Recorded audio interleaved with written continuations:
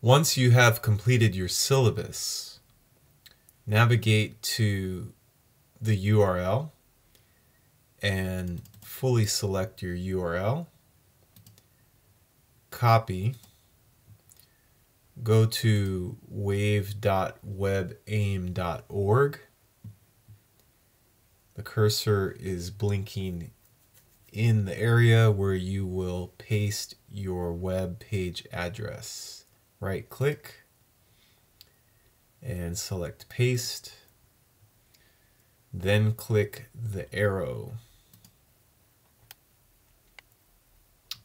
You will see that your web page comes up with indicators of which headings are assigned to each line of text. Scroll through your syllabus and just simply make sure that the proper headers are assigned. For images, if you have an appropriate text description, it will show in the green box directly next to the image. So that lets you know that your syllabus page is accessible for text and for images.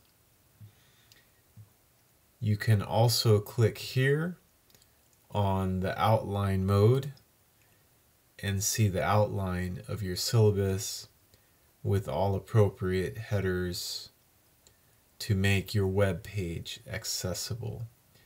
That is all you need to do to check your work.